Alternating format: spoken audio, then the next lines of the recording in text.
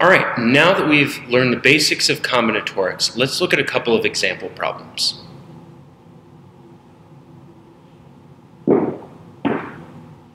An event has a 1 out of 12 probability of success. If there are 4 events, what is the probability that exactly 2 will succeed? Well, if you remember our formula, we had C parentheses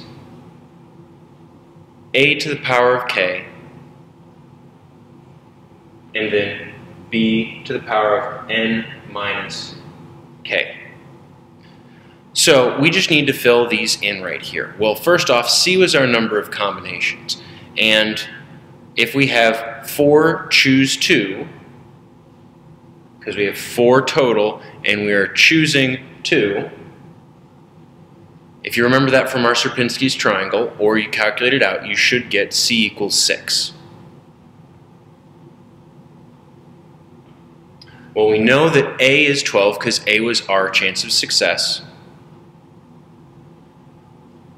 Sorry, that's A is 1 over 12, not 12. A is 1 over 12. Which means that B is 11 over 12, because if we do 1 minus 1 over 12, we get 11 over 12.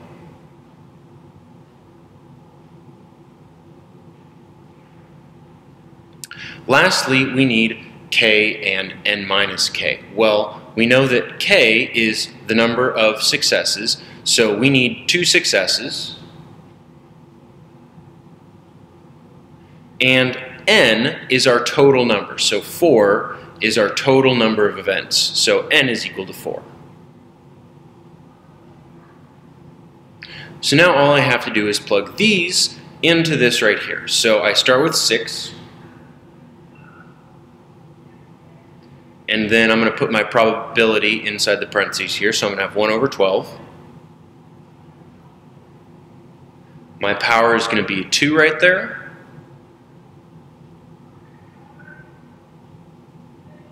And then B will be 11 over 12. And then if we have 4 minus 2, that'll also give us a power of 2 over here.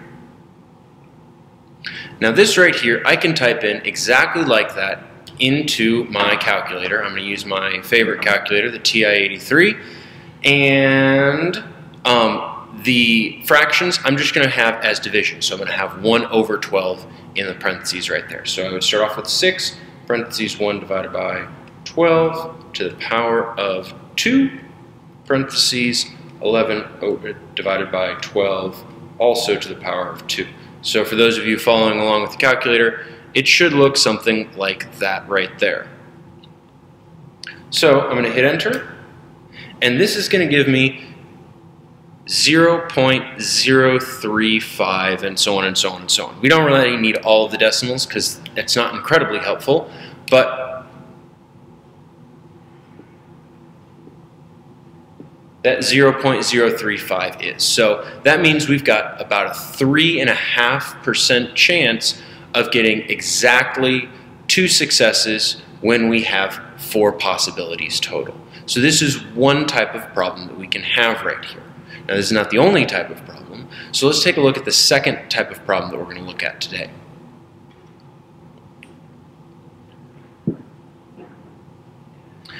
So if an event has a 1 out of 12 probability, same as last time, of success, what is the overall probability of having at least 2 successes out of 4? So we could have 2, we could have 3, we could have 4 successes out of 4.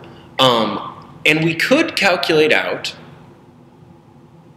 the probability of 2 plus the probability of 3 plus the probability of 4, but that's a lot of calculations. So what we're actually going to do is we're going to do 1 minus the probability of 0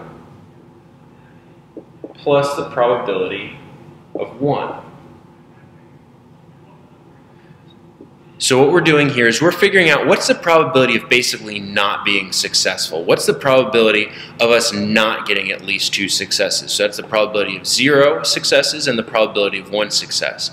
And we're going to do 1 minus that. So we're basically taking the inverse of what it is that we're actually looking for, and we're going to subtract, we're going to do 1 minus that right there. And that'll give us what we're actually looking for with a little bit less work.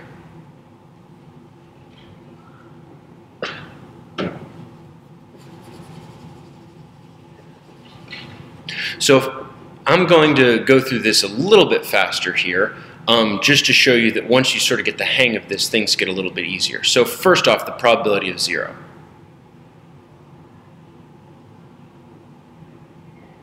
Well, for choose 0, there's only one way of drawing that out. And our success was 1 over 12. And that is to the power of 0, because we don't have any successes at all. And our failures is 11 out of 12. And we have all 4 that are failures for that possibility. So for the probability of 0, we have 0 successes and 4 failures. And if we calculate that out real quick, we get 0.706.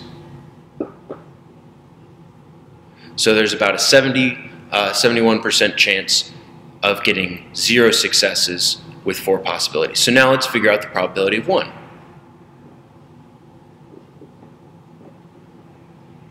Memorizing my, my Pascal's triangle, I know that there are 4 ways of choosing one thing when we have 4 possibilities. Our probability of success stays the same, but now we need 1 success. So rather than having a 0 here, we're going to have a 1.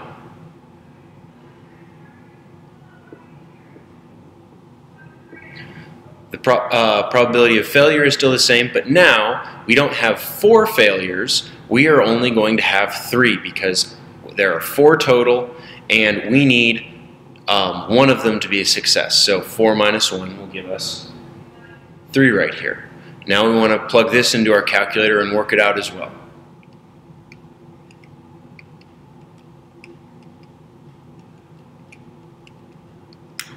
And when we do that, we get 0.257 if we round to the 3rd decimal place.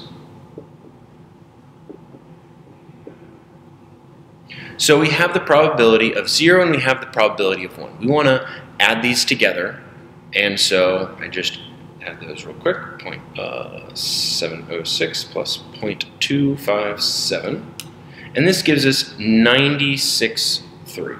So the probability of 0 or 1 is 0.963.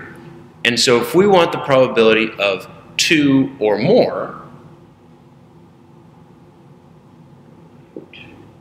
let's do 1 minus 0.963. So we now want to do 1 minus 0.963.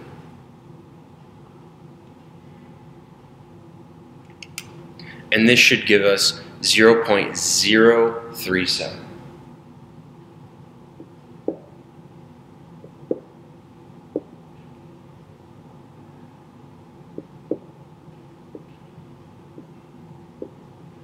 So that means if you have a 1 out of 12 chance, a 1 out of 12 probability, and you have 4 chances, you only have a 3.7% chance of getting at least 2 of those successful.